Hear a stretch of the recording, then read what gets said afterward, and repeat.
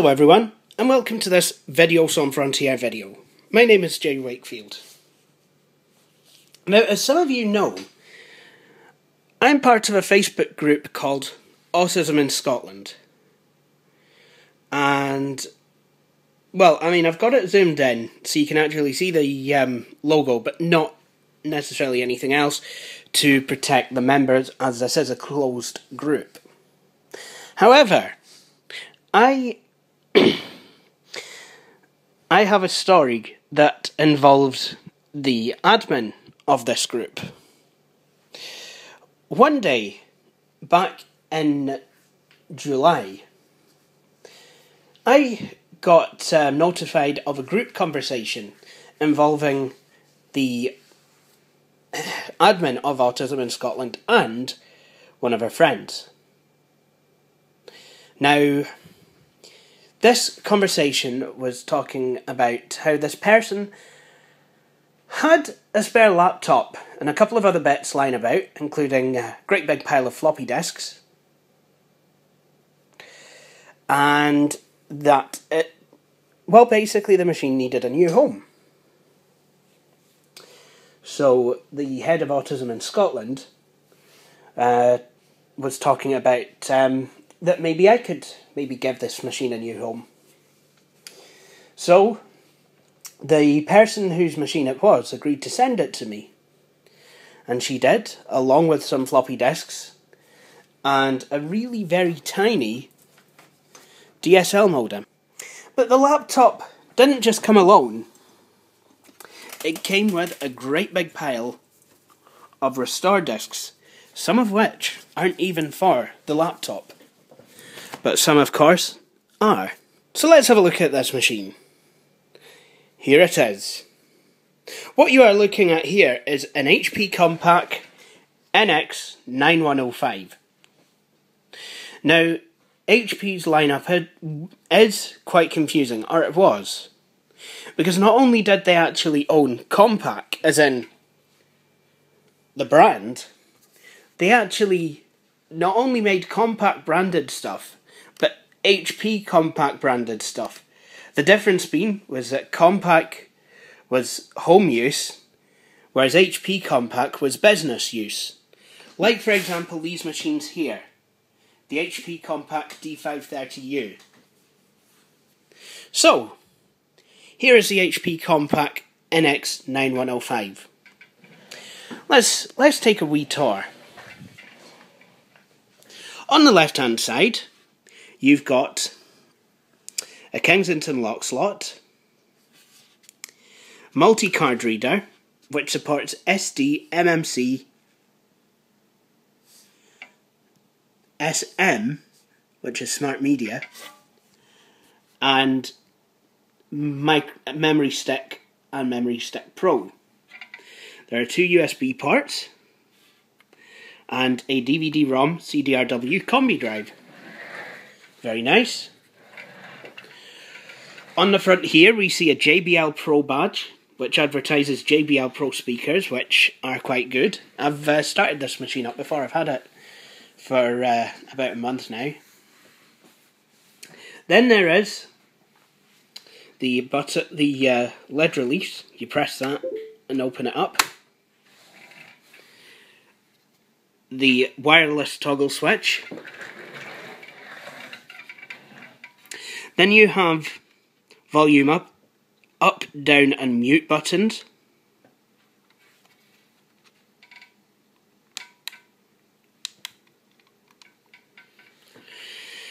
Headphone and microphone sockets.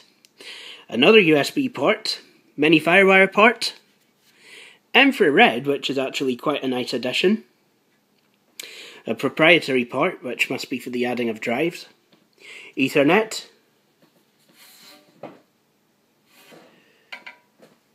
what looks like an S-video port, and then on the back you have power supply, a vent, VGA out, parallel, and a modem.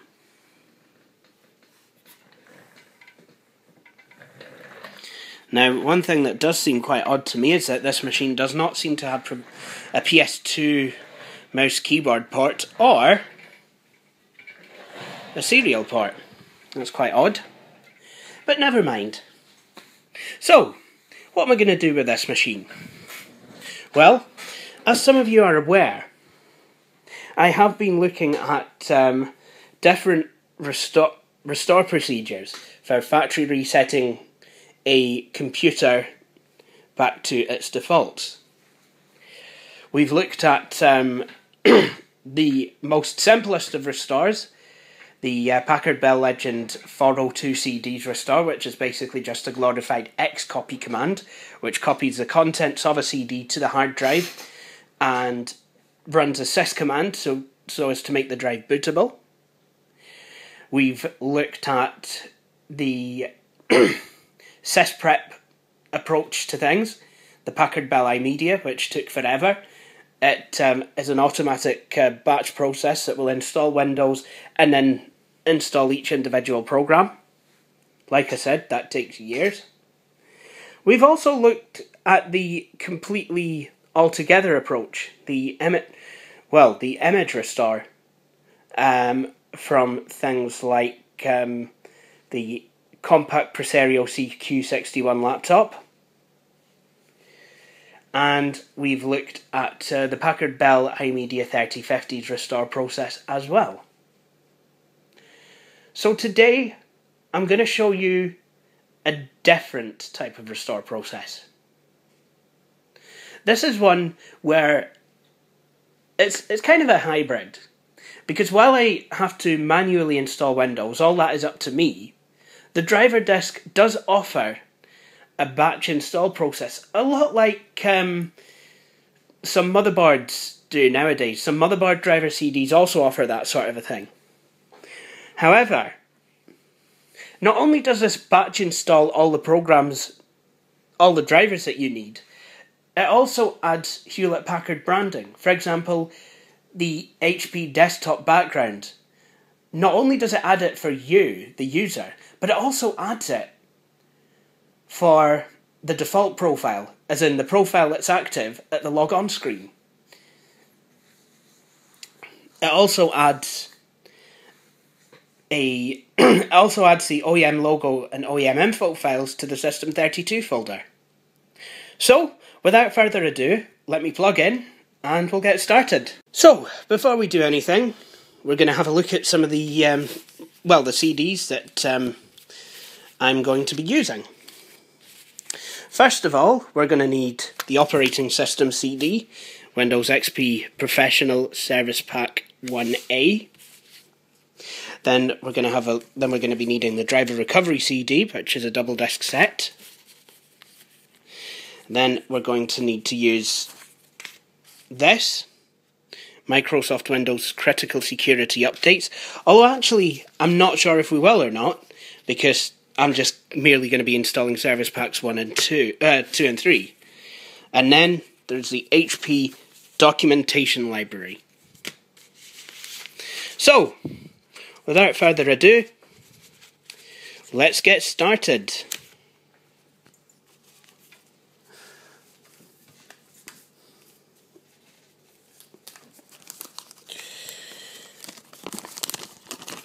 Let's try and do this one-handed.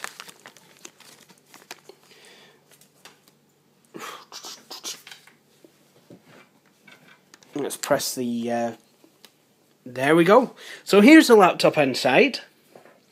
It's an AMD Athlon XP, the first Athlon XP machine I've owned since my 2004 custom build, which was a huge resounding success. No, wait, that's not right, is it?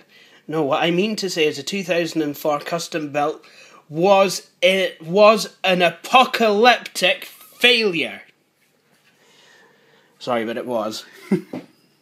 Anyway. Let's power this on and see if there's any...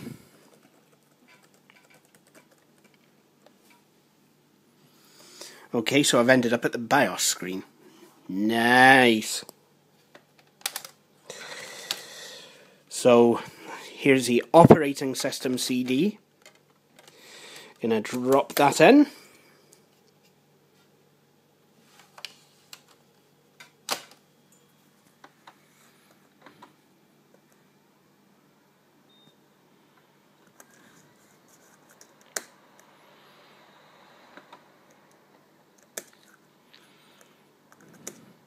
I love how there's accessibility options and all you have is a delay. And that's good. That's better than nothing, I suppose. So I'm going to have a look at the boot order. And yes, the CD-ROM drive is there. I guess that part on the right is to attach a floppy drive.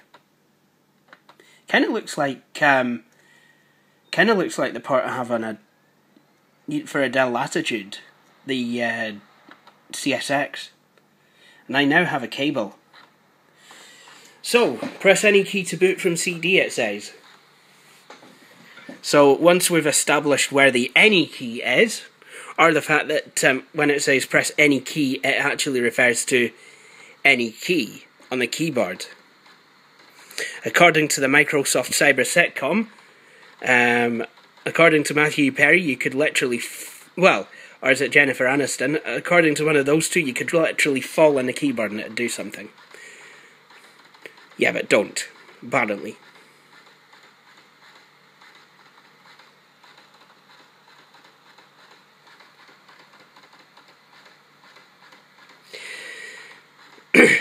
Now, I'm doing this video. I have restored quite a few machines on this channel recently. But I'm doing this video because, well, A, it's what I like to see on YouTube. Not that I go around watching my own videos, because quite frankly, I don't. And I will every once in a while, but, you know, I really don't watch my own videos.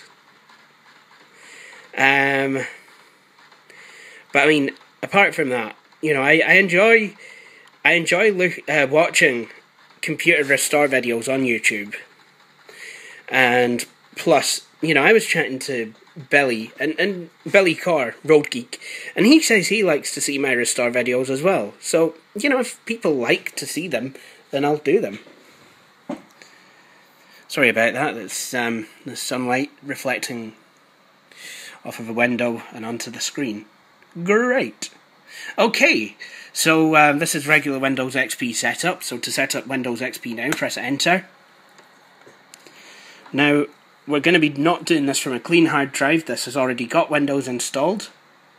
So what I'm going to do is, to continue installing a fresh copy of XP, press Escape. What I'm going to do, delete that partition.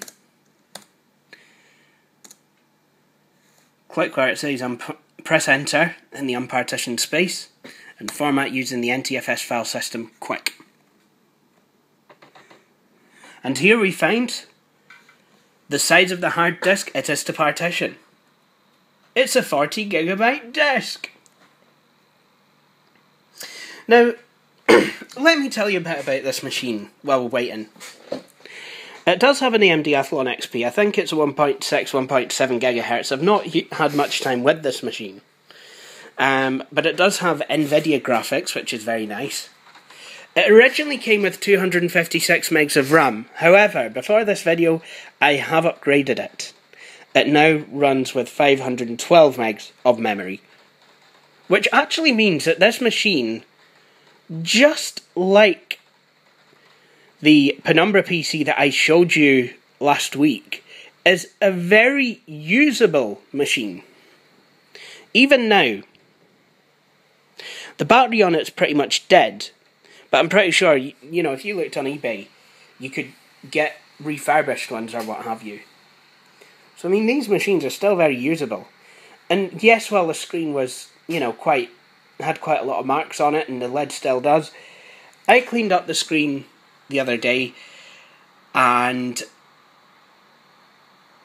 well, not only that, but, I mean, the inside of the machine looks pretty much immaculate, and the LEDs are extremely bright. They're brighter than a machine of this age should be. Which leads me to believe that maybe this laptop wasn't used an awful lot. Keyboard is kind of just standard form, but the keys still feel kind of new. And there's not really that much wear on them. Let's have a look. I mean, I really can't tell by this light what wear there is, but I mean, the spacebar really doesn't have that much shine on it. There's a couple of scuff marks, yes. You know, there is a couple of scuff marks, but I mean, really, the machine just kind of looks brand new from the inside.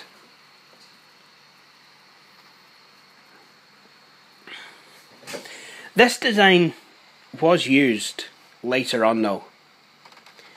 They started using this particular design, except the screen was slightly different because it was a widescreen, but they used this particular design for their Compaq branded late Windows XP, early Windows Vista era laptops. However, by that time, I think they may have cheapened out on a few things, because it really didn't fare up so well. I had to fix someone's laptop, and the rubber, I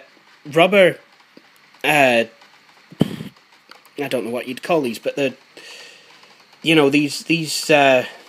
rubberized mouse buttons actually were peeling off. It's like you'd click the mouse, and then suddenly, next thing you know, it would come off. I do like, I mean, HP and Compaq still do this, even now.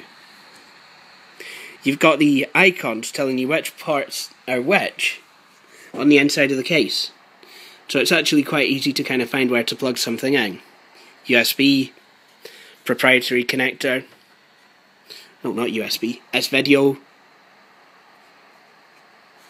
Ethernet, proprietary connector, USB, microphone, headphone, and then the buttons: mute, volume down, up, volume down, USB, USB. And then here's the usual important notice that you find on Compaqs. For comfortable and safe use, read Safety and Comfort Guide, www.hp.com/ergo. And now, the text-based portion of XP setup is finished. So now we're going to HP invent the graphical portion. Yay, GUI setup!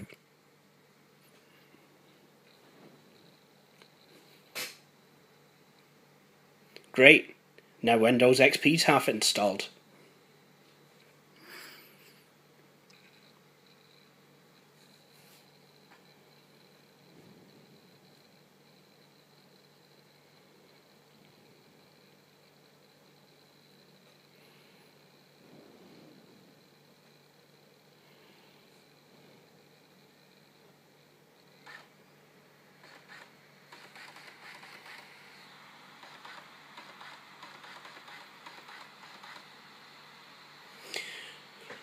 So now Windows is going to try and detect devices. So while it's doing that, I will stop the video.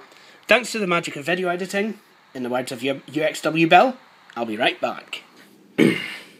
Okay, so here is the regional and language options screen. Now if you live in America, you can probably just click next.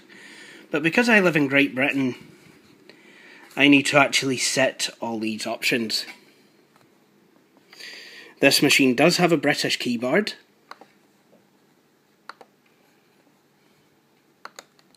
So I need to set it up as such.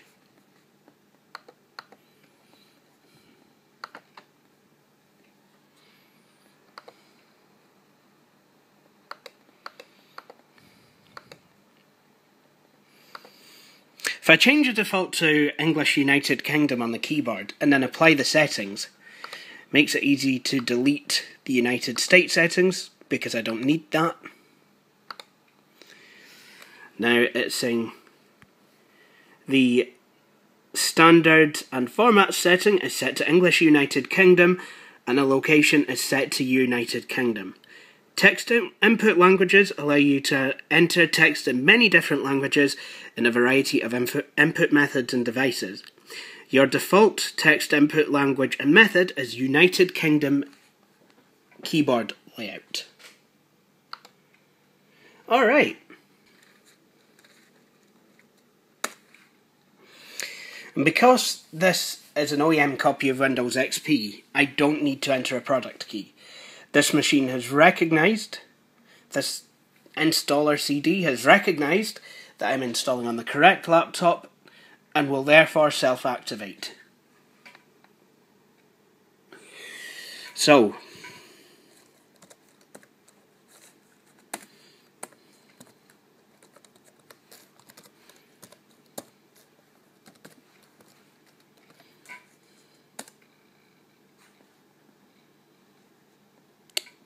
that name is fine. I forgot to type an admin password. That's very important that you remember to do that. So let me do that now. Now to set the time and date. The time and date are both correct, apart from the date. It's not June the 15th, 2013, herp derp. It's August the 13th. And I'm in the Greenwich Mean Time Zone. Click Next. Now Windows is installing the networking components.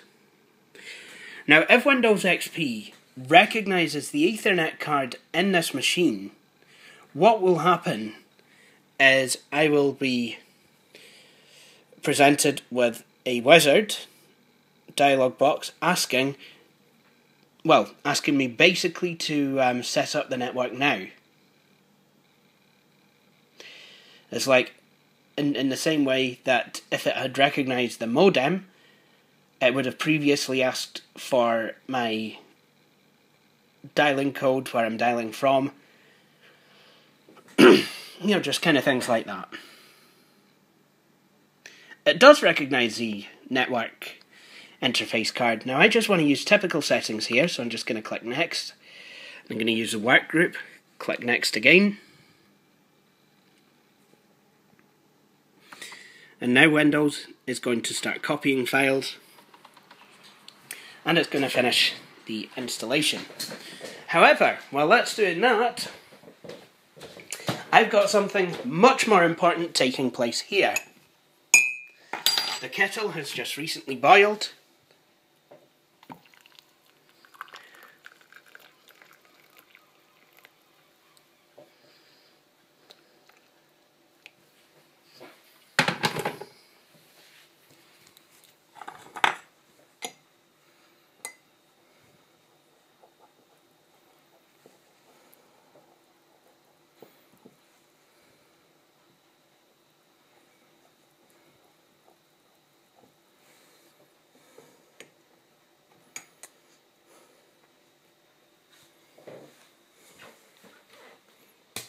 Whoops. That wasn't supposed to happen. But, oh yeah. Just a wee warning here.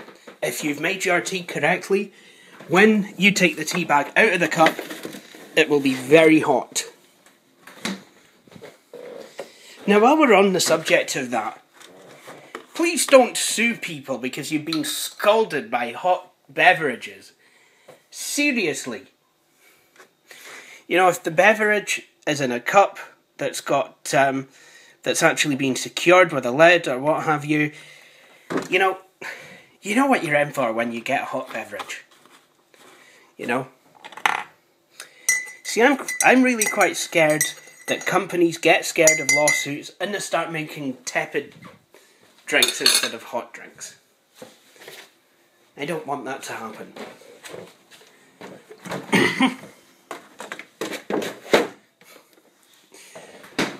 I love it because if you go somewhere and you get a pot of tea or coffee or hot chocolate or whatever in a to-go cup, it says warning, contents hot, and I'm stood there thinking, well, I kind of hope they are.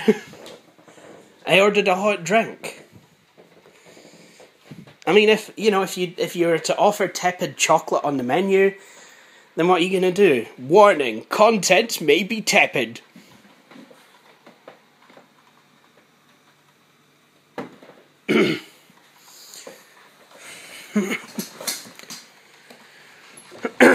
What's next?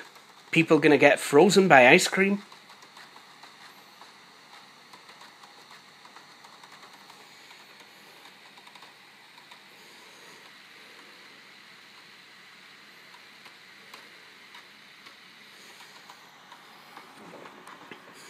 Installing start menu items. Oh goody!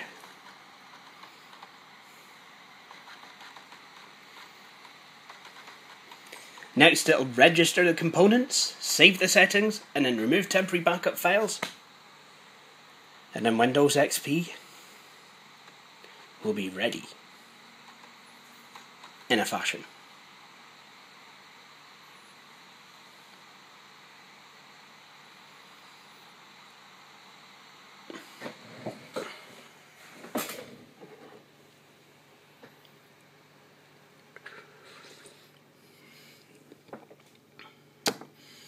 Yay, cup of tea.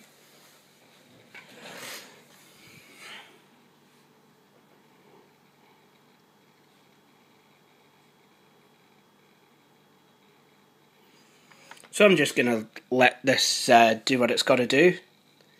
And then thanks to the magic of video editing, once again, I will be back.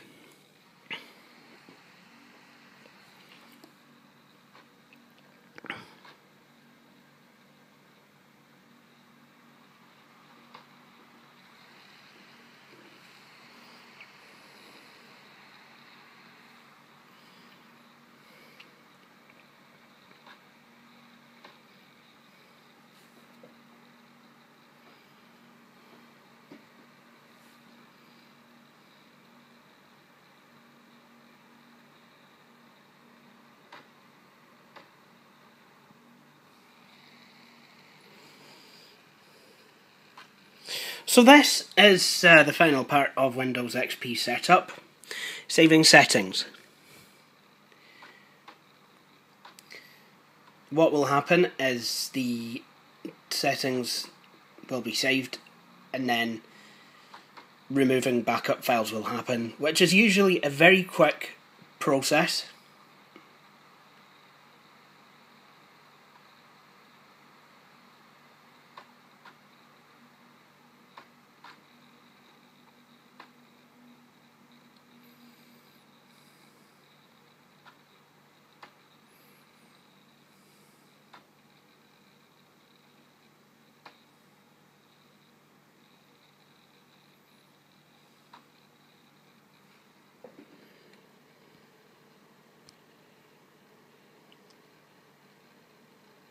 Setup will complete in approximately 2 minutes.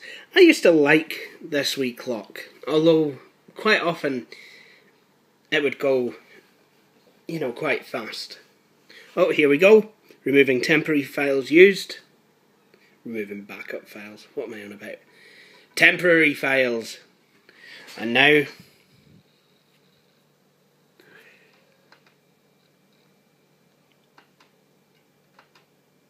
the machine will restart.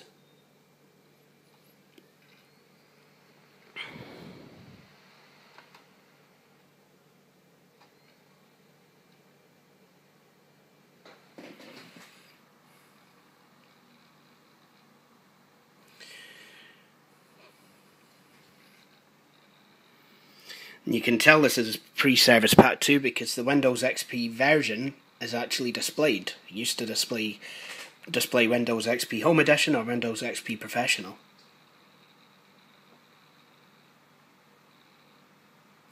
Great, now Windows XP is installed. To improve the appearance of your visual elements, Windows will automatically adjust your screen resolution. Well, in a fashion it will.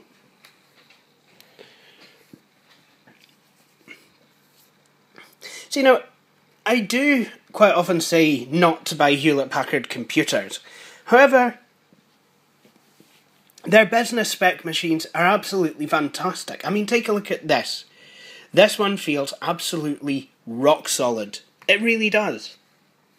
And now here's a Windows XP out-of-the-box experience. Now, if any of you watch Luke Muller's videos, LML3, you know, he's a friend of mine, you'll actually see that this becomes a wizard. I forget his name, I think it's Victor. And he actually talks. On here though, it's just a standard question mark. Checking your internet connectivity, we're just going to skip this for now. Do I want to register with Microsoft? Nope. Who will use this computer? Here you can set up different user accounts, but we're just going to use it under, well, I'm just going to be using it, so I'll just say J. It'll say thank you. And now we will be introduced to the Windows desktop. So basically, this part of the machine setup is just like a basic vanilla Windows XP install. So, I mean, that's what, well, a lot of business laptops do things this way, and there's a good reason for that. Businesses will usually want to set up Windows in their own way that may not be the way that a computer's OEM will want to set it up. So this is quite a good way for OEMs, for network admins to have their Windows XP installation. However, if you're wanting to take the easy way out, you can use the driver recovery CD, which is actually 3 discs. So what I'm going to do is I'm going to pull disc 1 out. Let's just set the other discs down there. Drop it into the CD drive and let's load it. Oh, and while I'm away doing that, I'm just going to reset the mouse pointer.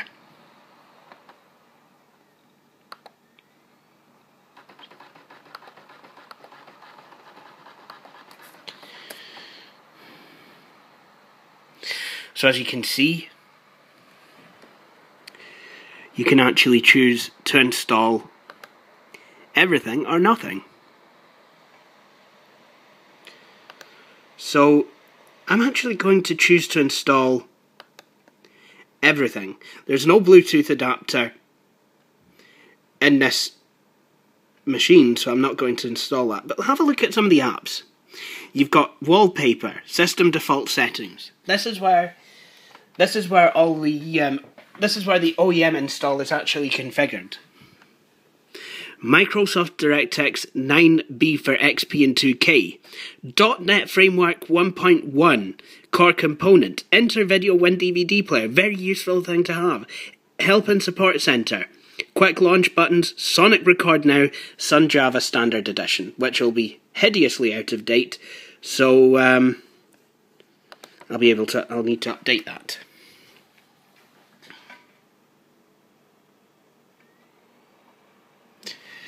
And it looks like it's an Enforce chipset in here.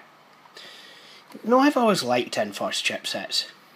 Even though that's what was in the 2004 custom built, that motherboard was really not that good. However, the 2007 custom built also had an Enforce chipset, and that was amazing.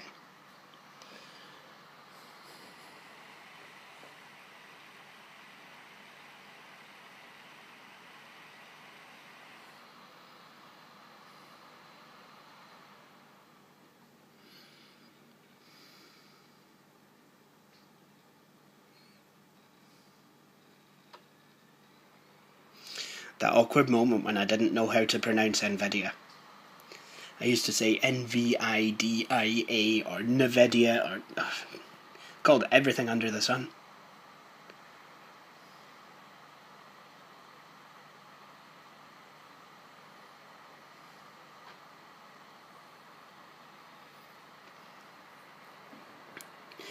NVIDIA chipset driver.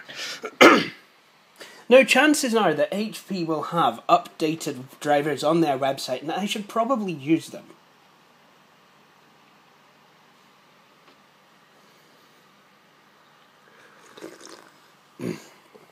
However, for the purposes of this restore, I want to show you how it's done from the original CDs, because I have them.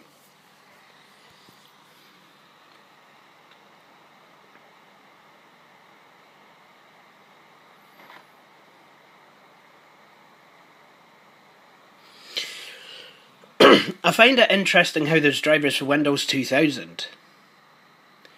I mean, that must mean that I could probably replace this XP installation with a Windows 2000 installation.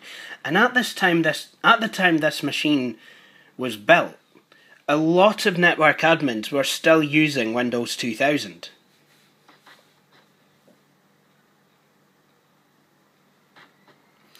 I mean, my school, for example, I know schools are a wee bit behind on most things, but in 2004, that was when my school updated their fleet from Windows 98 to Windows 2000 Professional.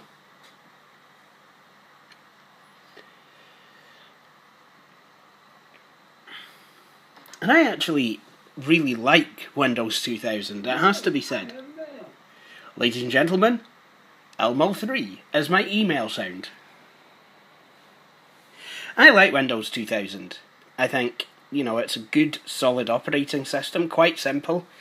However, it is very out of date, and for a lot of things, Windows XP is just better. However, Windows XP is also becoming perilously out of date. And that is a shame. XP is a cult classic. You're not going to get a lot of people... a lot of people still use XP, still cling to it today. Don't want to get rid of it, don't want to stop using it. A lot of people are now starting to... Oh, AMD Athlon processor driver, I remember those. I remember having that on my Advent 7083 with a Turion 64. It was an AMD Athlon 64 processor driver. I also had it on my 2006 custom built, because that was built with an AMD Athlon 64 CPU. Yay, 64-bit!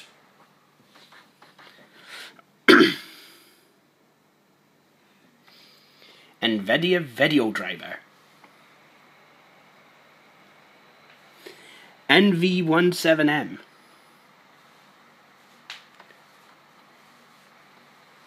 With 32 megs of video memory. So this has got the makings of being still a really good laptop. Really enjoyable to use, I can imagine.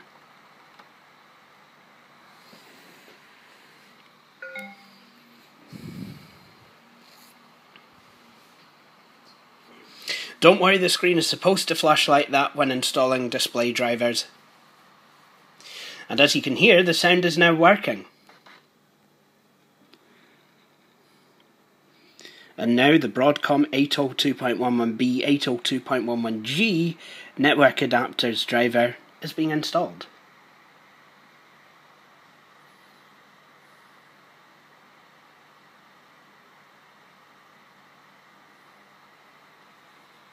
I wonder if I can get a precise date, no, I wonder if I can get a roundabout date as to when this machine was manufactured. Installing wallpaper. Installing system default settings.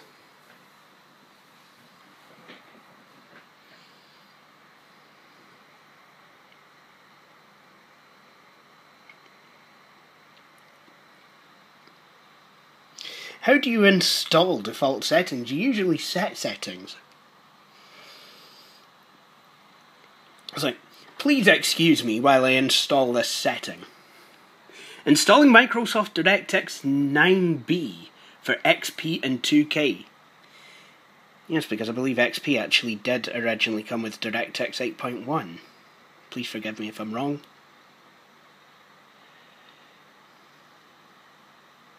DirectX 9.0C is now the more up-to-date version, but I like how this thinks of everything.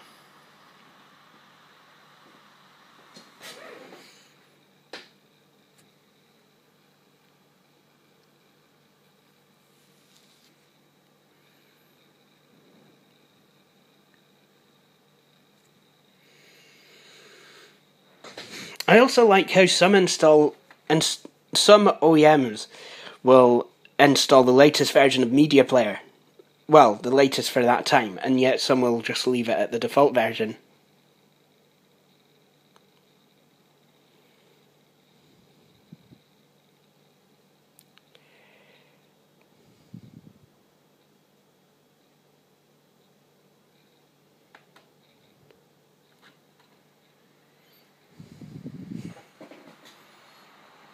.NET Framework Core Component.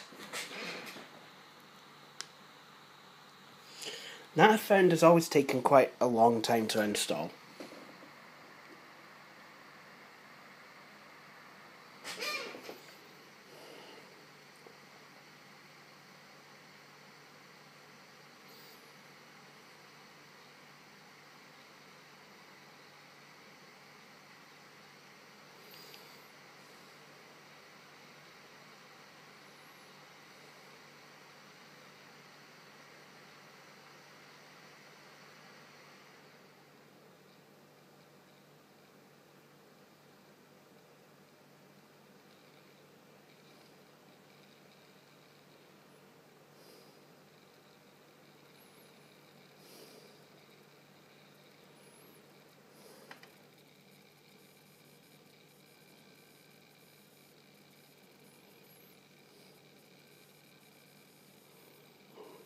Listen at the hard disk working really hard there.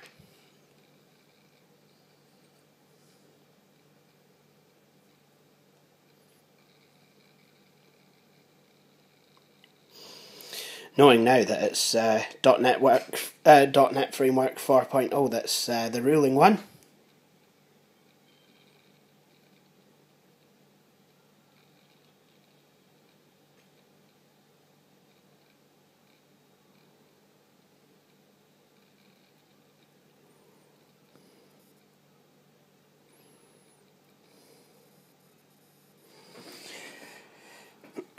I wouldn't mind a copy of Visual Studio 2012 just to see what all the fuss is about.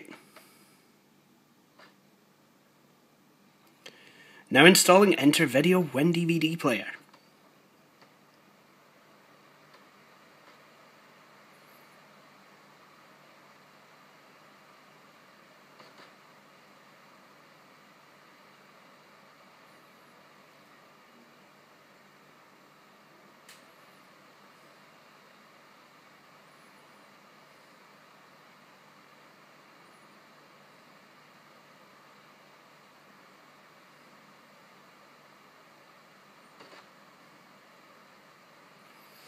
Installing Help and Support Center.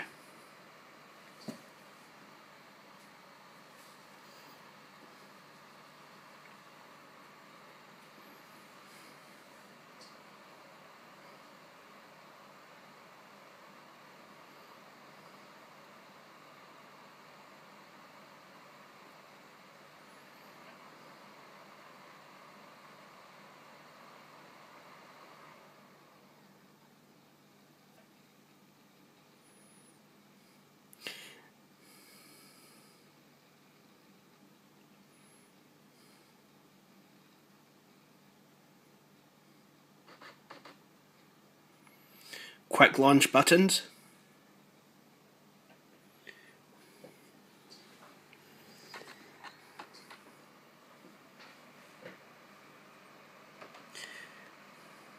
Not the quick launch buttons that you might be thinking of in the sense of Windows Active Desktop, but the quick launch buttons are apparently on this machine. Well, I suppose there is the wireless button and the mute volume up and down buttons. I'm now installing Sonic Record Now. I remember getting that with my very first DVD burner. Didn't necessarily care for it much. But however, you know, if I do need to record CDs with this computer, it is easily done using either that or a copy of ImageBurn or anything else that I might like to use.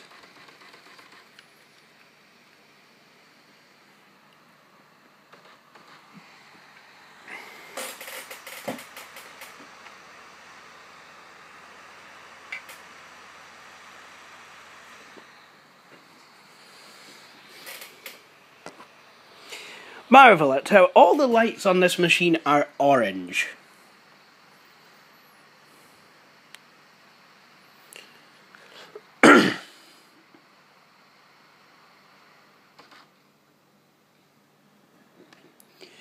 Installing very outdated Java version.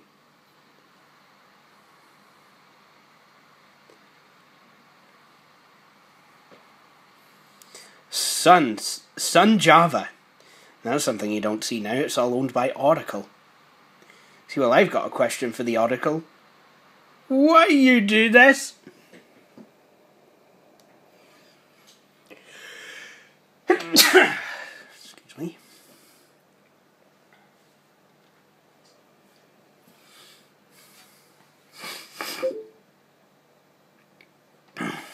And now, time to restart the computer. And we get to see the brief glimpse of the new OEM wallpaper.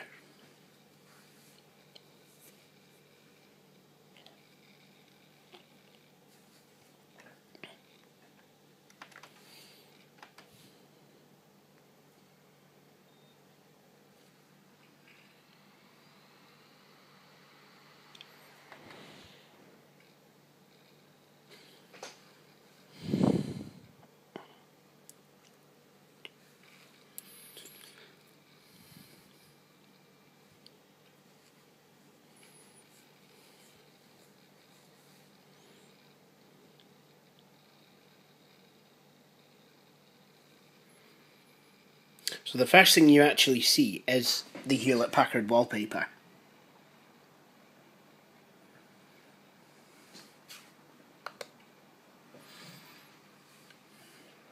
Bad girl, snowflake.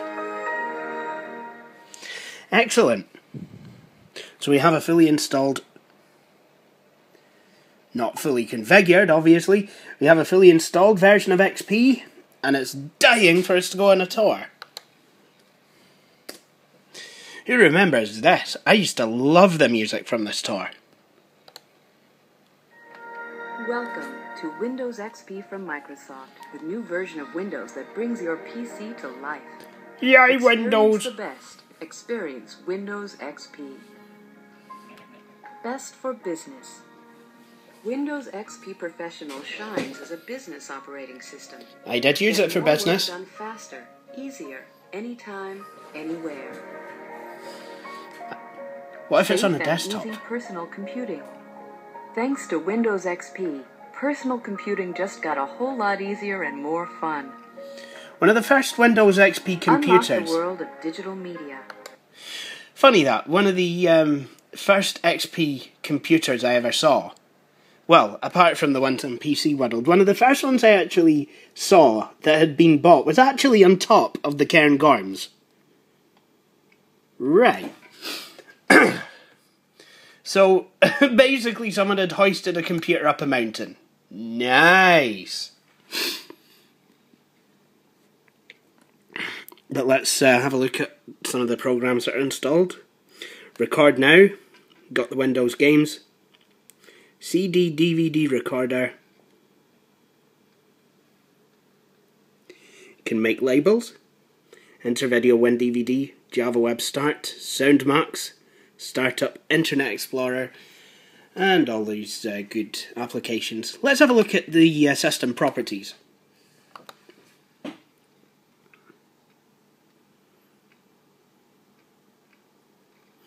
Obviously, it's a 2800 plus. It's a wee bit more than 398 megahertz. I know that much. It's just AMD's power-saving technology. Obviously, if I started doing something a wee bit more intense with this machine, the speed would shoot right up. So inserting disk 2 of that restore set shows me that there is more applications to install. System enhancements for Windows XP. This installs Microsoft files and enhancements for Windows XP that help your notebook run better. Well, let's install that then. Yay, system enhancements!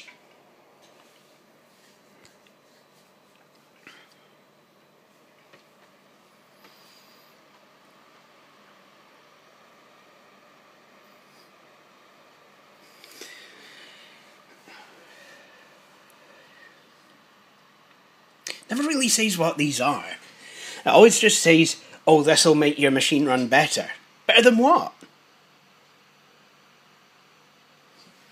Just better. Microsoft been listening to Scroobius Pip. Get better. I love it. In one of his songs he says, thou shalt not make repetitive generic music. And then in his next song it's like, get better. Get better, get better, get better. Good songs though. Very good songs. Lots of advice. I reckon you could have good fun chatting with the guy who calls himself Scroobius Pip.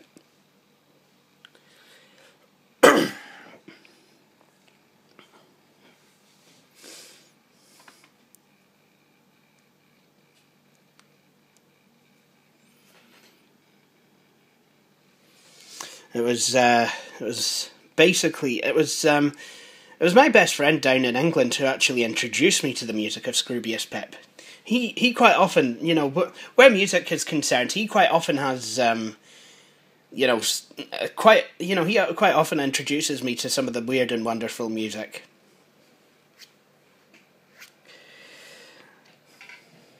See, I was listening to Adele before a lot of people even knew what an Adele was.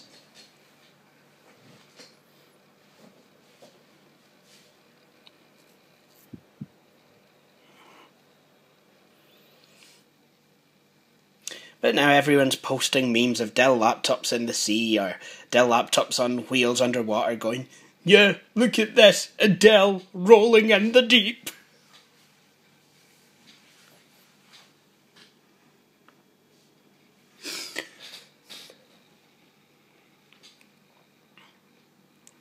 But what I'm going to do is I'm just going to stop the video while this notebook gets better, and then I'll be right back. So the system is ready to restart.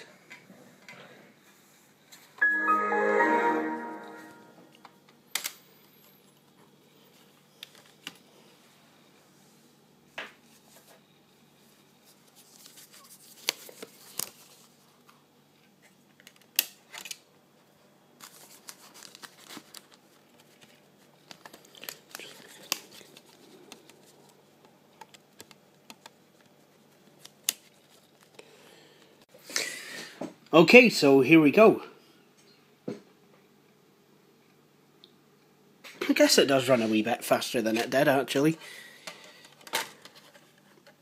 It certainly is quite quick, but then again, I do have to remember that this is Windows XP Service Pack 1A, an operating system which I would have recommended back in the day as something that you can run on systems running at a speed lower than 1 GHz. Nowadays, I wouldn't probably do that.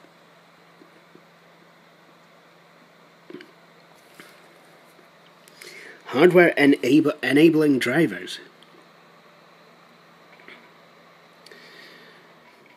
A VIA driver and some software applications. Windows Diagnostics, Windows Movie Maker 2, Sonic DLA. This product enables access to your optical drive from Windows. Well, I can access the optical drive anyway, but what Sonic DLA does is allows you to use a rewritable CD as you would any rewritable form of removable storage, or even fixed storage. Basically, it enables you to use a CD as though, well, to kind of use terminology from back then, you can use a CD as though it were a very large floppy disk. Broadcom 802.11b, 802.11g network adapters user interface. Remember when I was talking about OEMs bundling the latest version of Windows Media Player? Well, it looks like you can install it from this disk.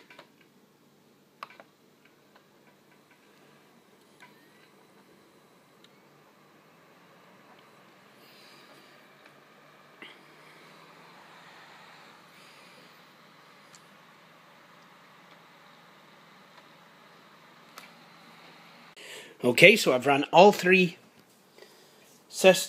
driver disks. Now, like I said, I could run this critical system software security updates disk, but I'm not going to. Yes, ladies and gentlemen, I am that. No, I'm only kidding on. But the reason I'm not going to is because all of these updates, if they weren't included in Service Pack 2, which I don't see how likely that would be, then they will have definitely been included in Service Pack 3. And that seems like a better spend of time to install those service packs rather than install those critical security updates, which basically will be overwritten. The reason I need to install Service Pack 2 and then Service Pack 3 is because Service Pack 3 is not a self-contained service pack. Whereas with older versions of Windows and their service packs, you could install Service Pack 6 to Windows NT 4, and actually find that all the content from the other service packs is installed. This is not the case with Windows XP, Windows Vista or Windows 7 service packs.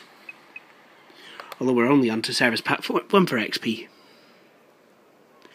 So, here we have hardware and software guides. Thing is though, I'm not sure if these actually install.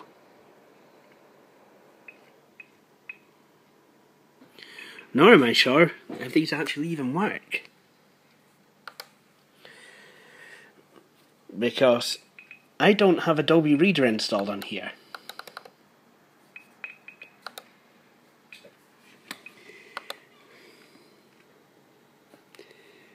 Espanol. Hey, check this out. It's Espanol! Actually, it's pronounced Espanol. But yeah.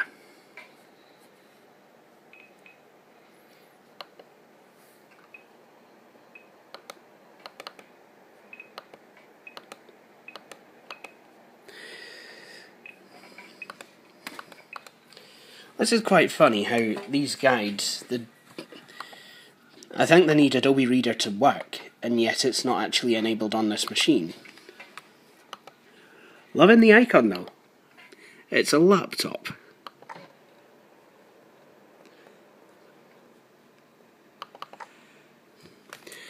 Acrobat Reader is on this CD.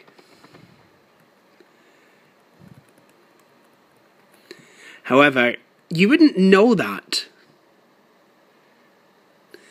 without actually going into the disk. Well,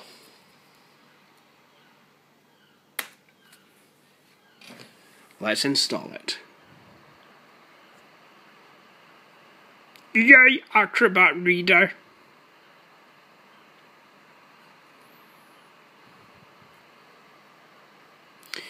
Who remembers this? This runs really quite fast on here, but trust me, on my 2001 custom build, it didn't. Seems that Adobe Acrobat Reader 6 and Acrobat Reader 8 weren't really that good at being optimized for speed. I'm just trying to think when it started being called Adobe Reader.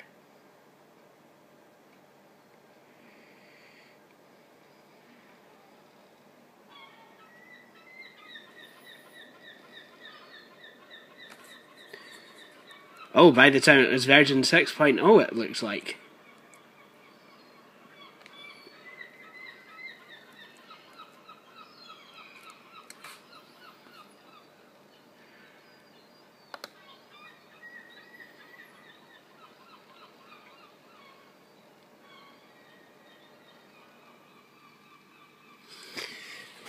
Seems that version 6 and 8, like I said, 6 and 8 seem to be quite slow, whereas 7 and 9 seem to be really quite quick. So here we are. Here is a fully loaded HP. Everything is installed. Sonic DLA, although it's HP DLA, Java Web Start, Internet Explorer, Windows Media Player 9, and Movie Maker 2. I like this. Configuration record. HP Invent.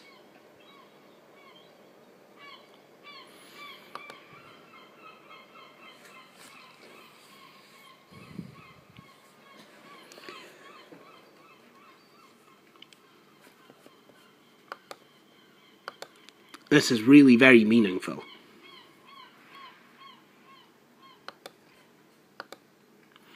Let's have a look at HP Diagnostics.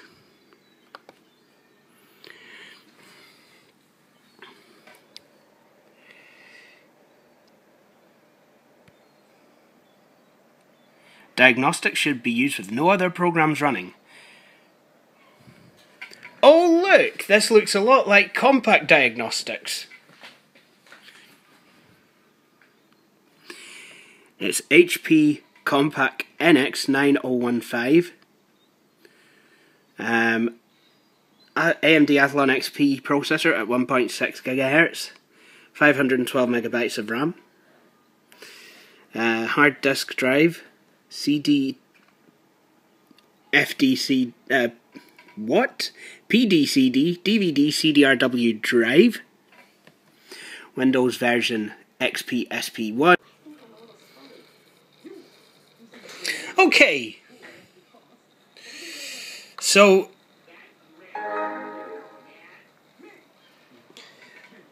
I'm installing Windows XP Service Pack 2. It's kind of halfway through the installation now. I had to stop so that I could actually copy all of the videos from my phone to my computer. I had to copy everything from my phone to my computer because I kind of ran out of space. But here is Service Pack 2 now. It's away installing. Okay, so that's Service Pack 2 installed. So now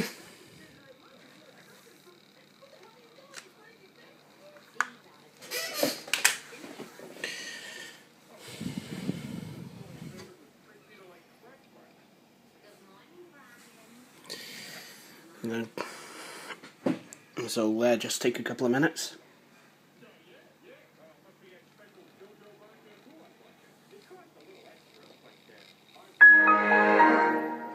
Unfortunately, the battery, I think, is completely dead. Looking in Windows, it's not actually showing a charge or a percentage of a charge. And if I was to unplug the laptop now, it would literally die. I mean, for example,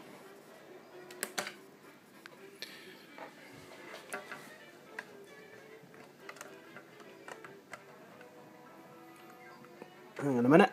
So I'm just going to have to... There we go.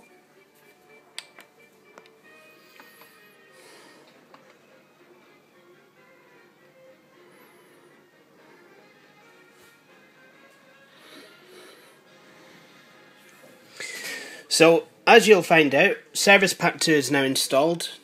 Windows XP no longer displays what version it is. And if this was Windows XP Home Edition, where the bar is normally green, it will too be blue.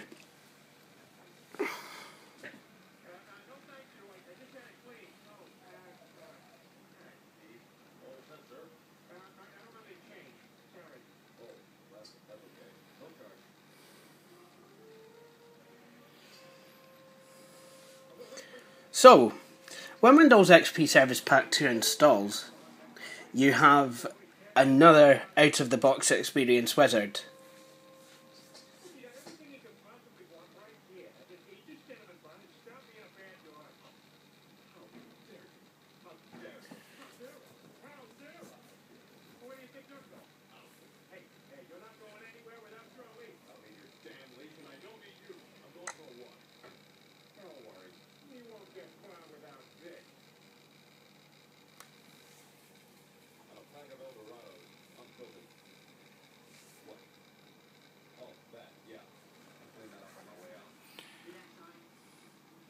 There we go.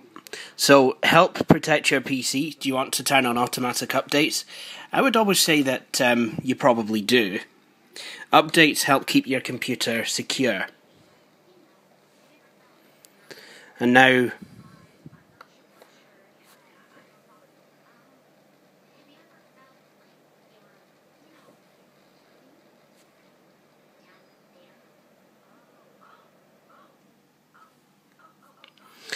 So now, Windows XP Service Pack 2 has completely been set up. However, because I don't have any antivirus software installed as of yet, I will end up with quite an annoying screen from the Windows Safety Center, or whatever it was called. I can't mind what its name is in Windows XP. Windows Security Center. Oh, those were the days.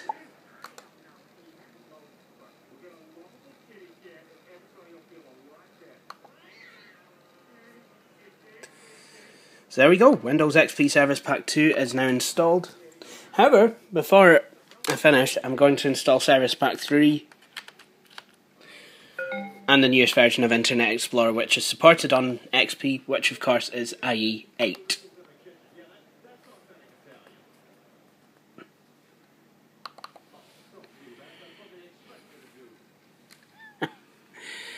Right.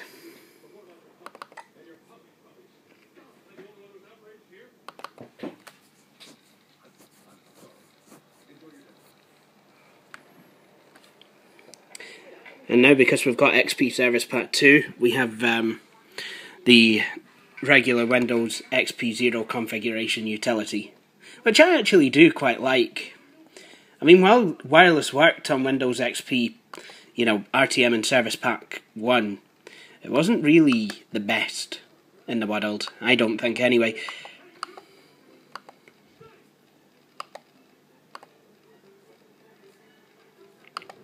While I'm at it, I think I'm going to enable the quick launch toolbar.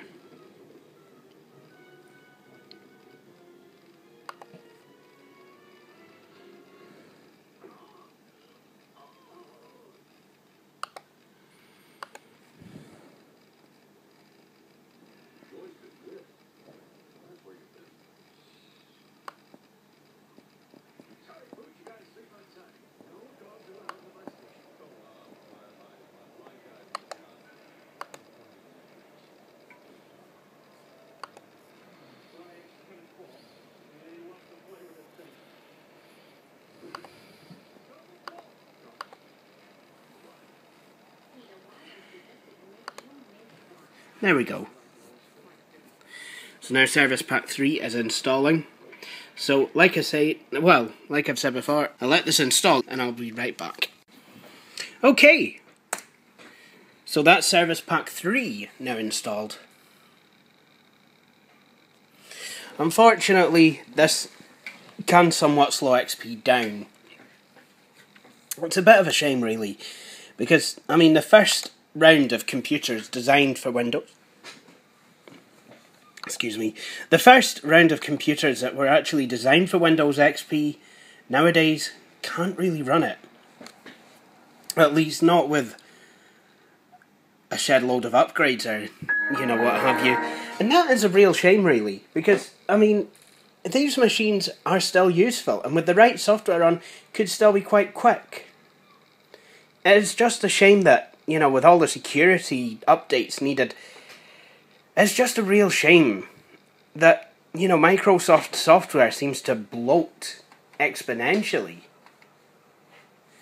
You know, it kind of just seems, you know, to me that, you know, with all the updates needed, you know, for one operating system, it seems to need as much as the next operating system to run.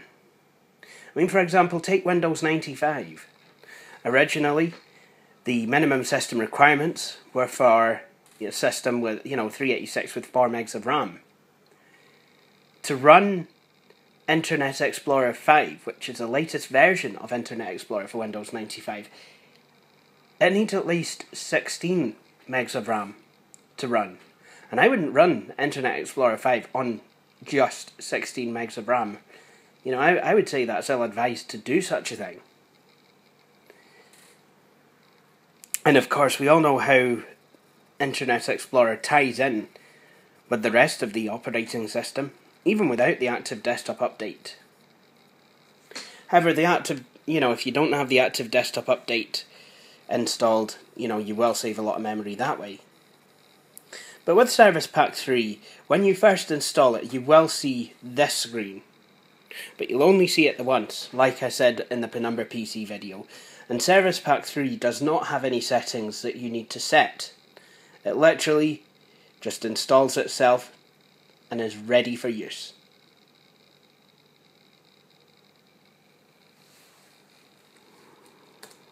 So all I need to do is to log myself in. However, we're not out of the woods yet with all the updates. There's still quite a lot to do. You know, for example, Internet Explorer 8 needs installed, and then there is quite a lot of updates to install. Now, when installing updates for Windows XP, I like to skip a couple of updates.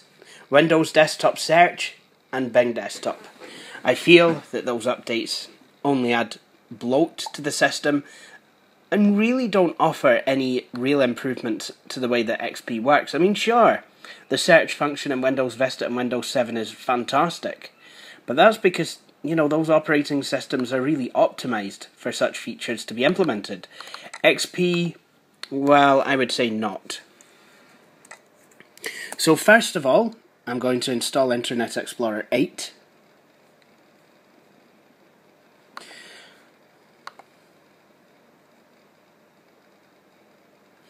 Obviously, I will need to install updates. If I install it offline, I will need to install updates manually.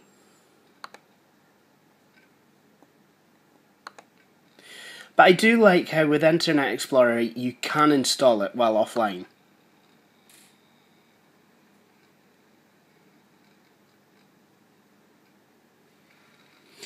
You know, unlike Internet Explorer 7, which needed which needed your Windows installation verified before it would update, Microsoft did at least not require verification for important updates, of which Internet Explorer is an important update. To be honest, Internet Explorer, well, just in general, Internet Explorer 7 was just a total disaster of a browser.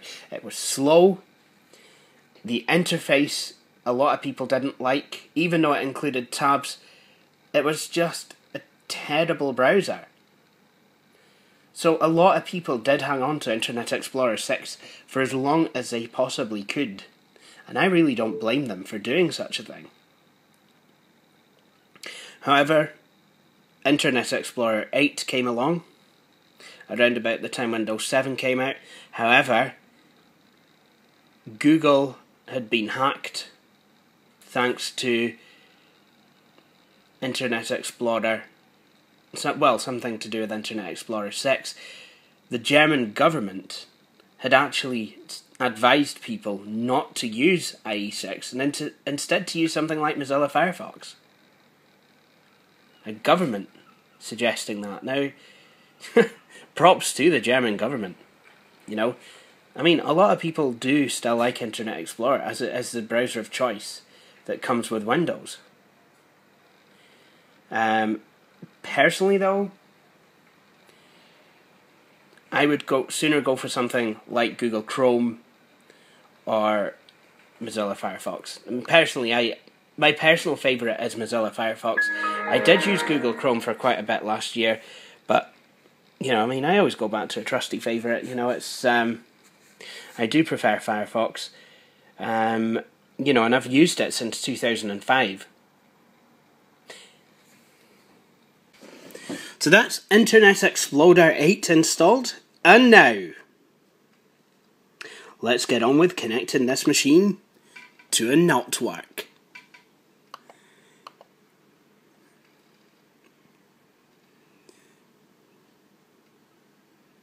No network? Oh no! Sorry, to quote Luke. Yeah. Okay, let's try this again.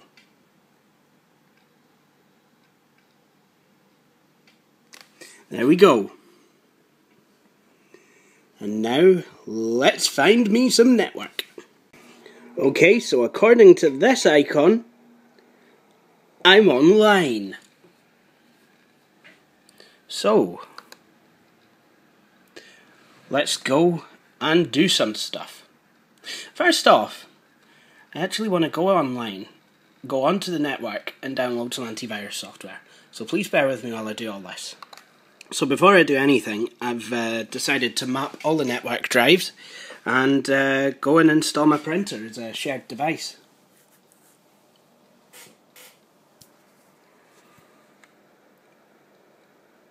So this does take a while, certainly over wireless.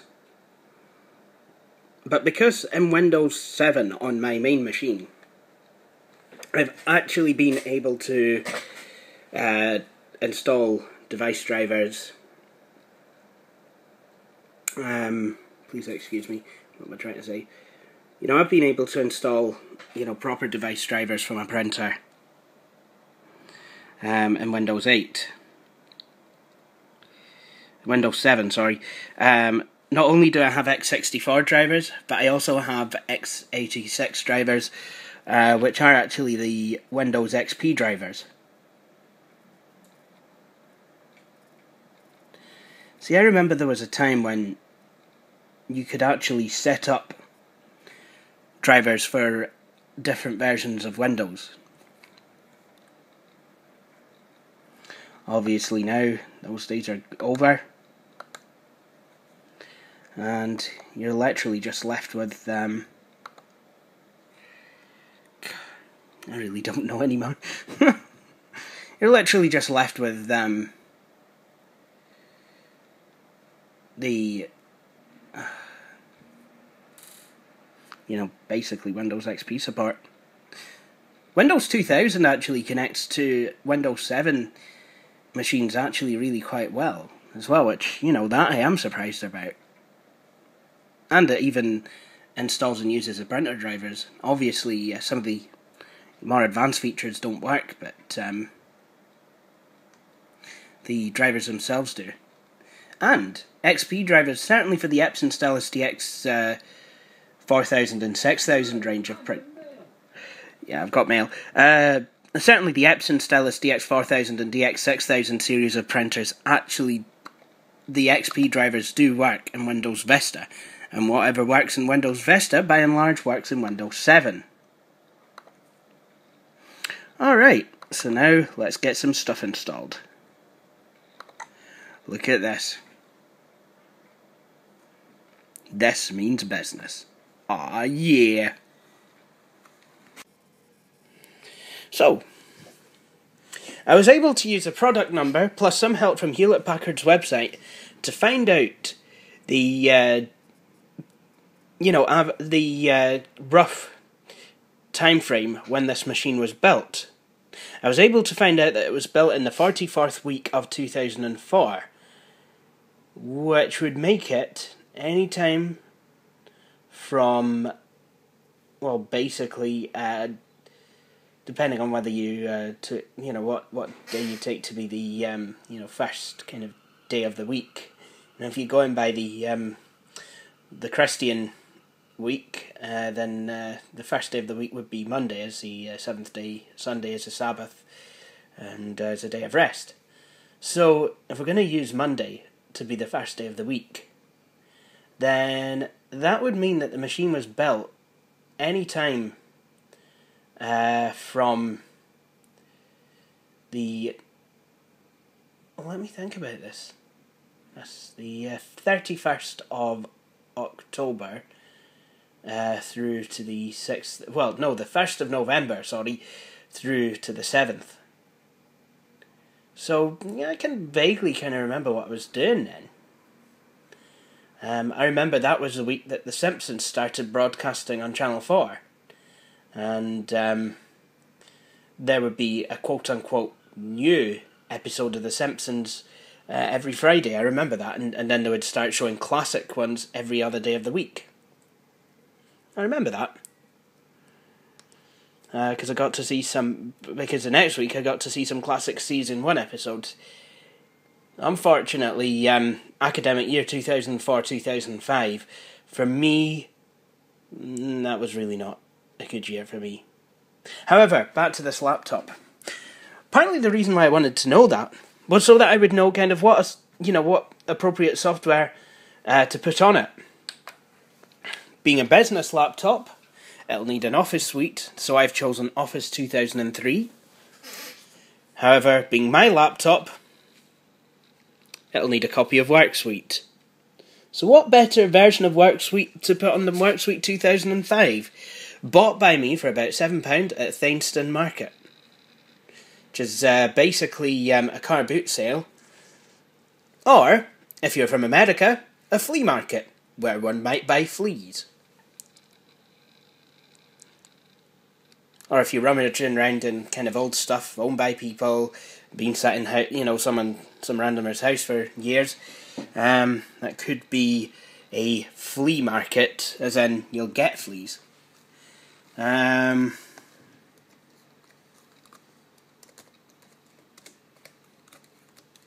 Depending, you know, doesn't matter what country you're in. I'm not trying to say that Americans will get fleas and we don't. That would be unfair to say. You know, especially as I do have lots of good friends who are, in fact, American. You know, it's quite good. You know, it's... You know, some of my closest... Would you be quiet, please? Some of my closest friends, naturally, if it was too quiet, I'd be like, the sound knee working and a D can fit to D. Some of my closest friends, I've never actually met. I've just Skyped with them and, you know, chatted to them, you know, online and what have you. You know, it's... And it's all thanks to, you know, Billy Corr and the Old Packard Bell Club, you know, that I've met quite a few really decent people. You know, I mean, I personally know people like Elmol3 and Matthew H12 and yes, Billy Corr. I remember the first time I ever spoke to him on Skype. Wow. I was just completely starstruck. Seriously, it was like, wow, I can't believe I'm speaking to this guy. So that's me installing Office 2003. I'll install this and then I'll install WorkSuite 2005. But for now, I'm watching Tezza, aka Terry Stewart from New Zealand, do a video on a Compaq. So, if you'll excuse me, I'm going to watch this. Be right back. So, I'm listening to Billy Corr's classics here on Rockin' Waves. And, sorry Billy, I'm going to have to turn it down a wee minute. Now, when you update Windows XP, as validation was never something that was originally built into XP and was applied by way of update, you do get this interesting screen, you know, when, you know, not long after you first install XP, you know, and soon after you install the updates. Basically, it's kind of like a wee wizard that you've got to go through to actually install the WGA updates.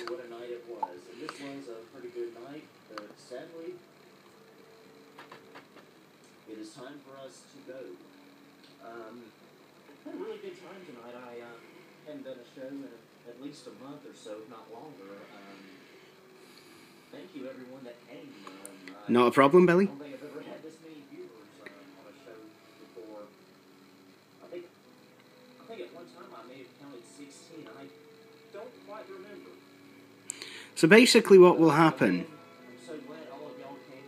May God bless you 10,000 times this week. So long, folks.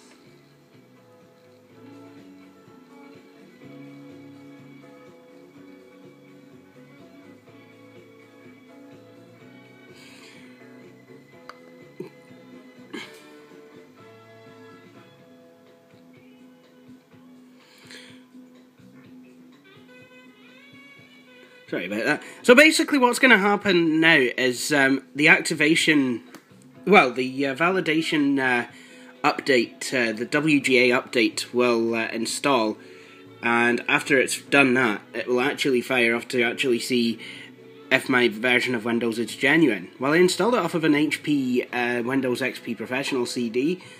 You know, it's an OEM install, and I am using the correct OEM container for said license, as in this HP Compaq nx9105. So hopefully it will tell me that I am actually running genuine.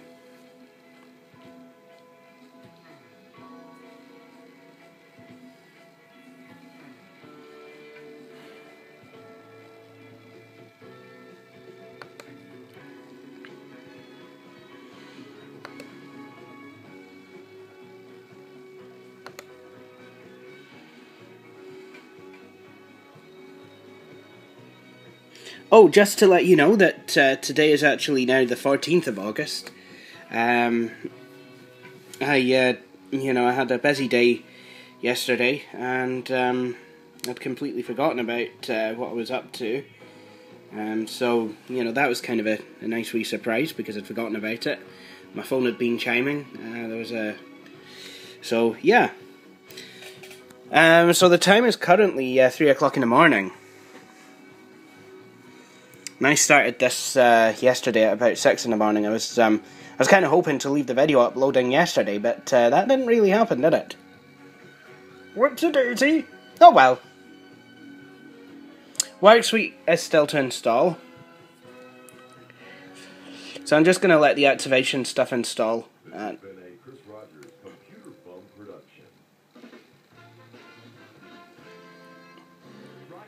always used to think that said this has been a Chris Rogers Rockin' Wave, Chris Rogers Computer Club production.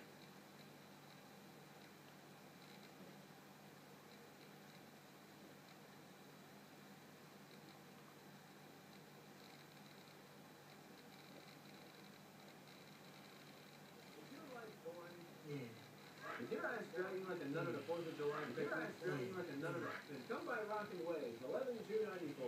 We offer 2 different styles of enjoyment to choose from. Music mode. Great, I hear music. Or messages. Great, I have text message. Join now, we will send you pregnancy mode. Great. Now I'm pregnant. Oh, no. Thank you for validating your copy of Windows. Yay, genuine!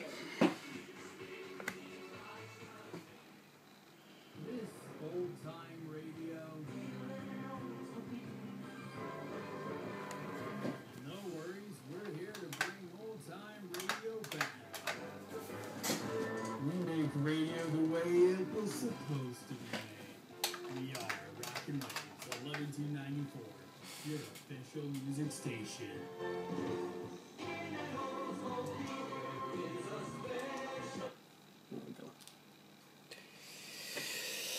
And now,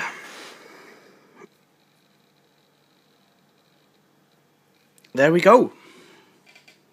Genuine value. With genuine Windows, you get protection, reliability, and performance. And now to continue installing the rest of my applications. I'll be right back. Right, so I have Office 2003 installed. I installed a couple of other things. PaintShop Pro so I could take some screenshots of this machine. I also installed Gadwin's print screen. And Performance Test, well, Passmark Performance Test 8.0. And I did a benchmark on it and it's got a score of 63. Not that good a score, well, for today, but it's certainly good enough. I mean, benchmark scores really only tell a tiny amount of the picture. All it really is, you know, kind of the performance against other machines, and it really doesn't take much into account. You know, I wouldn't, you know, if I was looking at buying a machine, I wouldn't go buy that alone. Because, I mean, you've got to consider, you know, what the machine would be used for. You know, what would demonstrate, you know, good value for you. Anyway, now it's time to install WorkSuite 2005.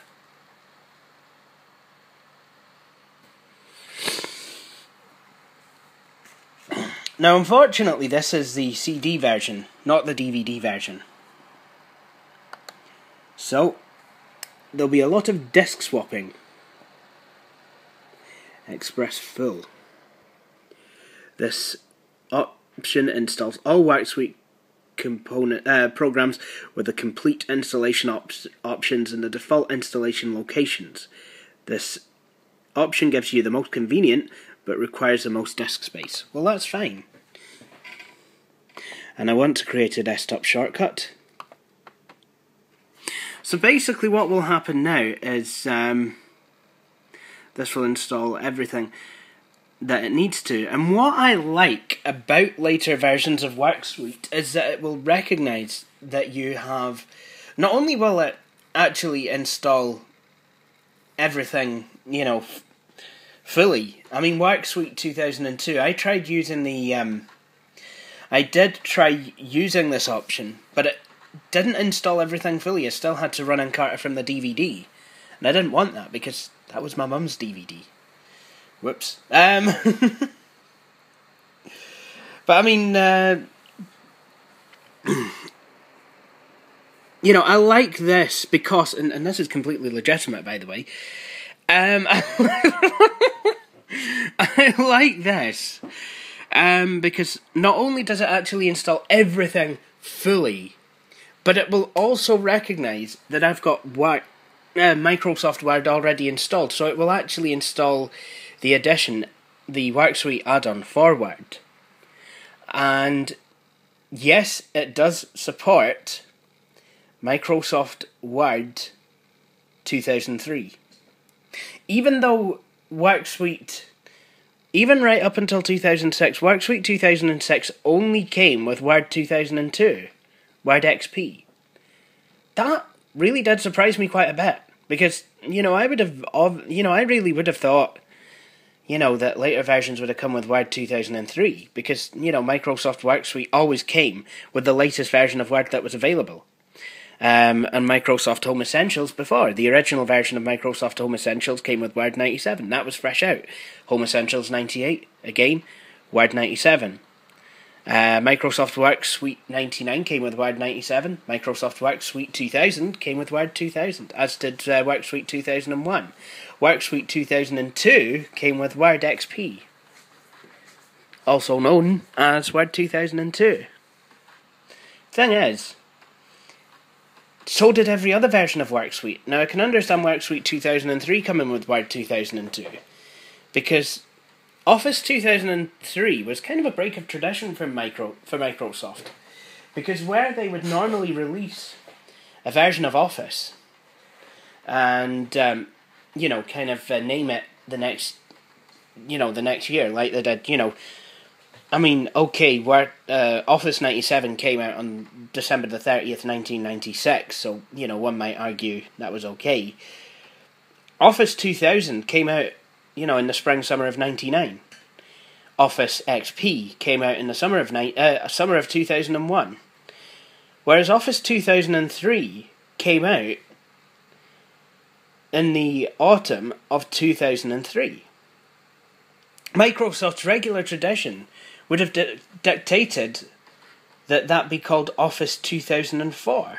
But Office 2004 was for the Mac.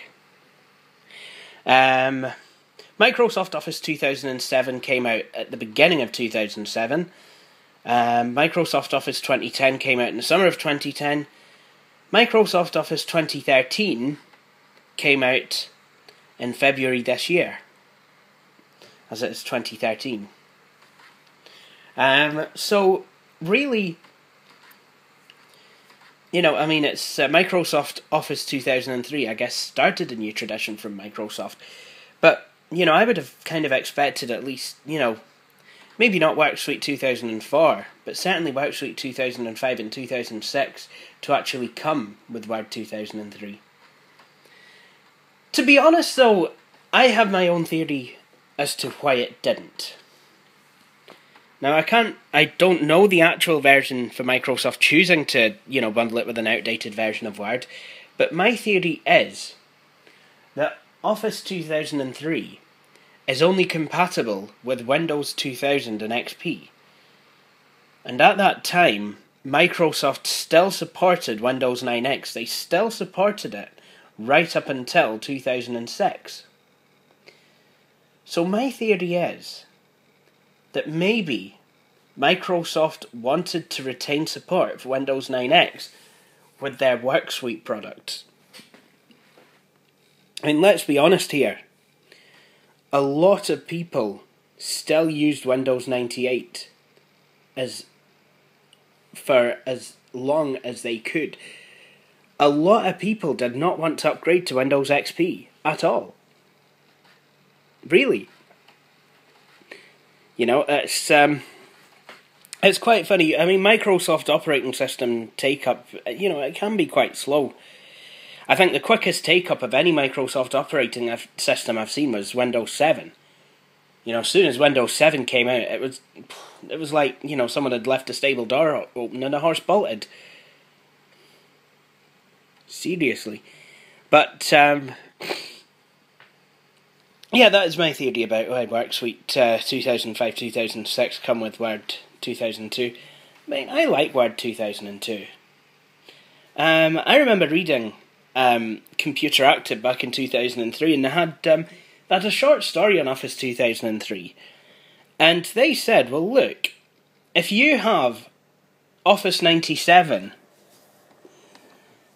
and you're happy with it, there really is no need to upgrade to the later versions of Office. The only reason why I think you might want to do that would be because, you have Exchange support. Your organisation uses a later version of Exchange Server. I liked Office 2003's information bar. You could, even in 2002 you had things like, different translators and what have you. That was quite nice. Plus, if you were using the Luna theme in Windows XP, the nice bright blue title bar could brighten up your day quite a bit. Anyway, I'm going to get all these programs installed, and as you can see, I'm struggling to do disk swapping with just the one hand. So I'm going to sort all this out, and I will be, once again, right back. I like the theme tune for the Microsoft Money installation. Microsoft were doing that with a few of the programs around about this time. MSN Explorer 8 had its own music. Sounded a lot like Emma Bunton's Take My Breath Away. Did that, but this one obviously doesn't. Actually, it sounds like something that you might find in the Sims 3 original soundtrack. Okay, so that's WorkSuite 2006 installed. As you can see, it uses the Word 2003 icon, and there's Encarta, Money, Picture It, and Autoroute installed. Let's go into Word first of all. I've not actually started Office 2003 since I installed this.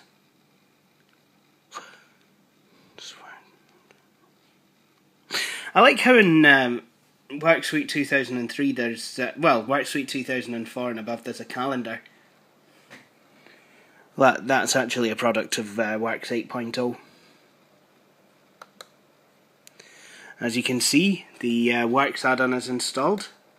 This button here that will give you different fonts and different formatting templates. It's and to get those, you kind of you use sliders to determine kind of what font scheme you want and what colours you want in your template. It's quite a unique way of doing things. I'll say that.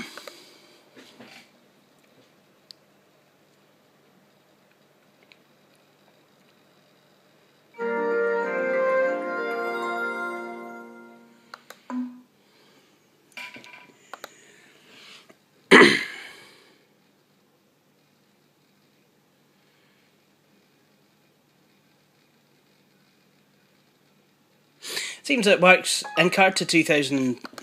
Oh yeah, I'll probably get given a row about Flash. But I'm using the latest version of Flash. Leave me alone. Leave me alone. Leave me alone. Just leave me alone.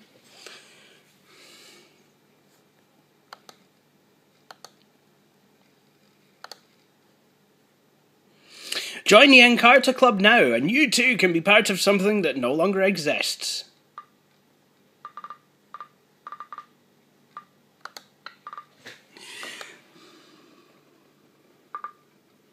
It's not bad, actually. Although I must admit, I do prefer the premium editions of Encarta that come with a dictionary and goodness knows what else. They're absolutely brilliant. You've got things like Autoroute.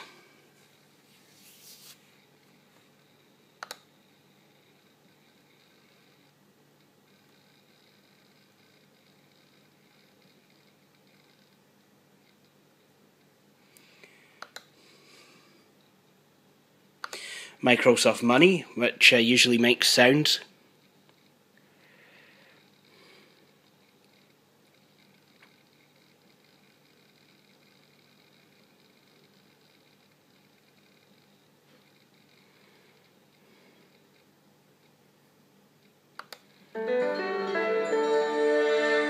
It's a very nice sound. And then you have Microsoft Picture It.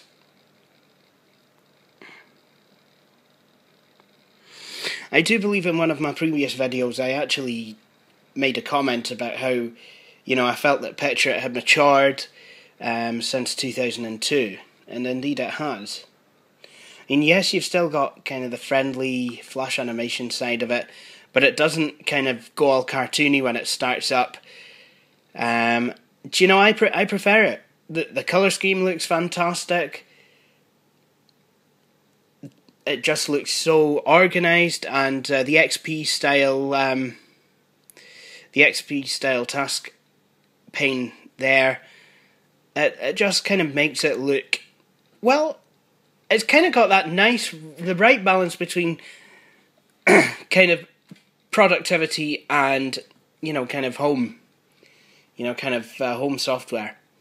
It's the sort of thing that, you know, I could have seen myself probably actually making use of.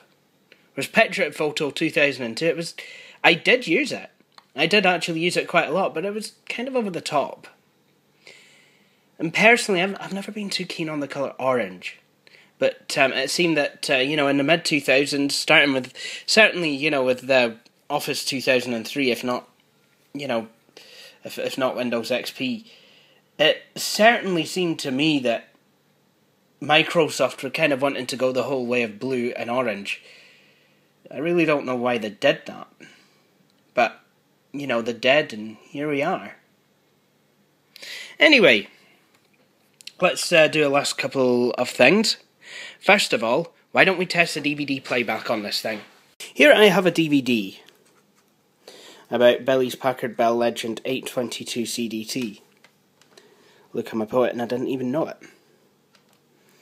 And when DVD was loaded onto this machine earlier on in this video, so all I need to do now is drop the disc in, close the tray, and then what should happen is when DVD should pop up.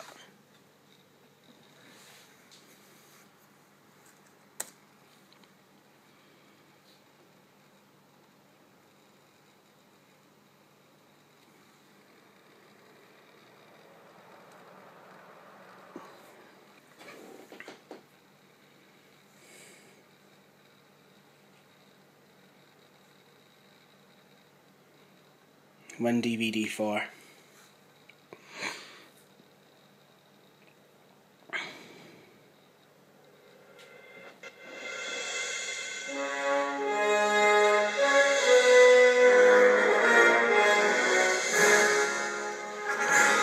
Yeah, that works.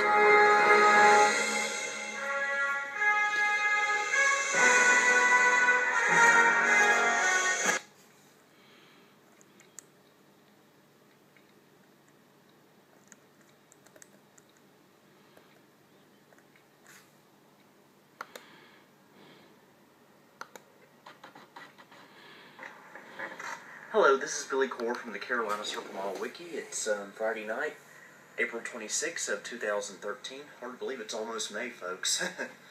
But, I had this inspiration for a video this morning, and I thought I'd follow through with it for once.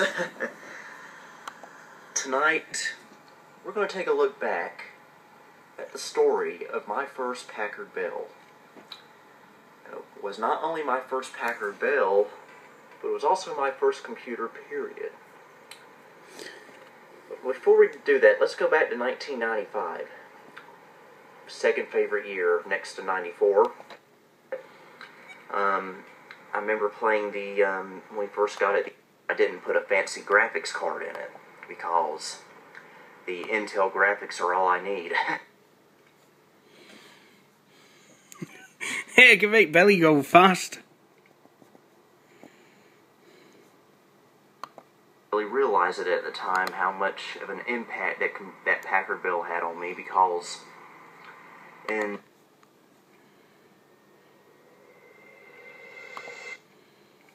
let's have a look. Ah, yes, this is the main video.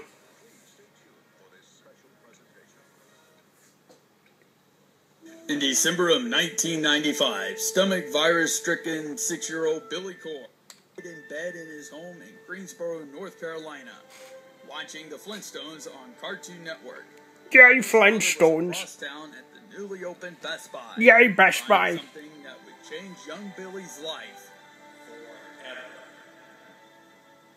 That evening, yay, Packard Bell Legend 822 CDT desktop computer. The family's first computer. Billy was able to work up enough strength to occasionally enter the dining room and watch his dad hook the computer up. Goes 95. Over the next several years, this Packard Bell would change Billy's life by encouraging him to pursue a career in computers and technology. Billy spent most of his time on the Legend 822 CDT, playing computer games such as Earthworm Jim, Putt Putt, Fatty Bear, Freddy Fish, The Incredible Machine, My First Encyclopedia, among many others. The computer was given away in the spring of 2000 and has never been seen since.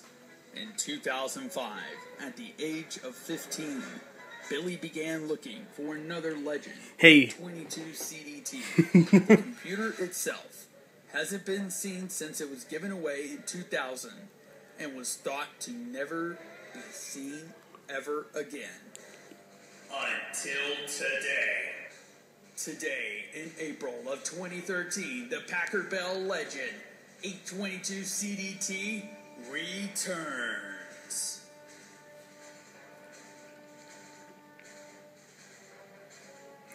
This is an amazing film. Hello.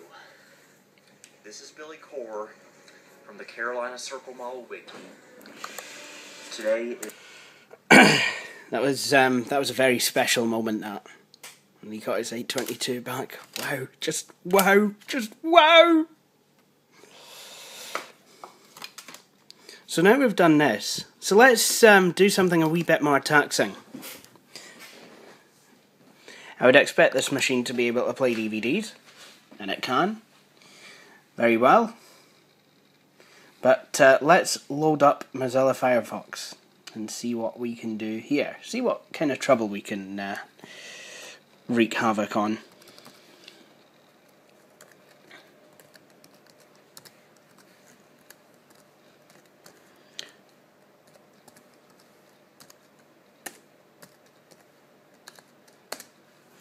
Nearly said UXW nil. Oh no!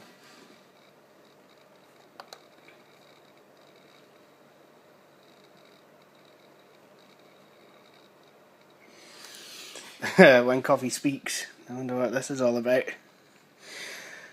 There's a lot of UXW Bell videos I've not actually seen yet. Hi, UXW James here, and I've hijacked my older brother's channel.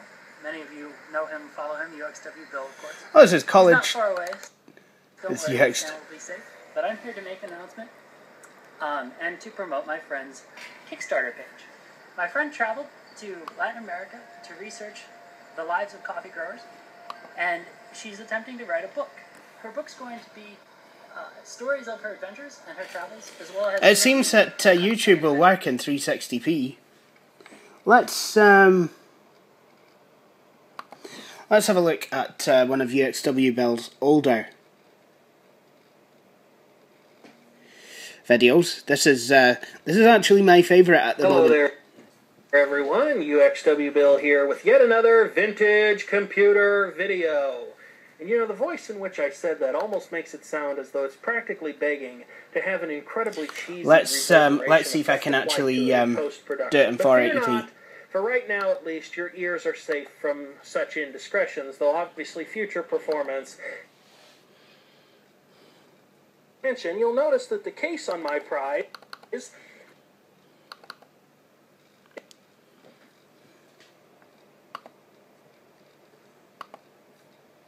is actually somewhat ajar at the moment. There is a reason for this. If we look at the back, you'll see that I have been engaged in computer safe cracking 101. There is a case lock back here, and it is very definitely in the locked position, but unlike the vast majority of these machines that I have seen over it seems that 360 is the best. time, the keys, which were once zip-tied to the case here, and in fact the zip tie did follow me home, so I have no idea how I've managed to liberate it between then and now, the keys have unfortunately disappeared. It has dropped a couple of frames, but as long as you don't mess about with it and you know, put it at sensible resolution, you know, YouTubing is absolutely fine. As is the rest of this machine, really. You know, it's not a bad wee machine at all. You know, certainly now that it's got, you know, enough memory in it and what have you. I really think, you know, I really think this is quite a good, I think this is really quite a good wee computer. Anyway, that concludes this video. I would like to thank you all for watching. And I'd like to thank the head of autism in Scotland for arranging for this computer to be sent to me, putting me in touch with her friend who gave me the computer. I would also like to thank her friend who gave me the computer. I really do appreciate it. I think it is fantastic, and I do have a couple of uses in mind for it, actually, believe it or not. So, thanks for watching this video. If you liked what you saw, please feel free to subscribe to my channel. The URL will follow. While you're there, why not watch some of my other videos if you've not already done so? And with that all said, I hope you will join me again for my next video. Thank you very much.